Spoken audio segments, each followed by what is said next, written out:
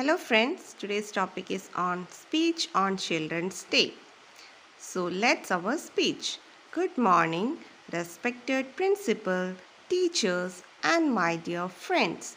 My name is Arun and today we all have gathered here to celebrate Children's Day. Children's Day is celebrated on 14th November every year in India. It is the birth anniversary of Pandit Jawaharlal Nehru. Jawaharlal Nehru was a great Indian freedom fighter and the first Prime Minister of India. He loved children and believed that they are the future of our nation. Children fondly call him Chacha Nehru.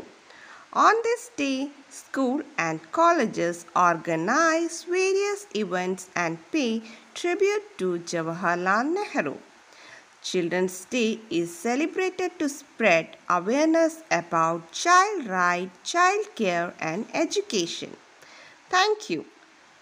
Happy Children's Day to all of you. If you like this speech, please subscribe my channel. Okay? Bye.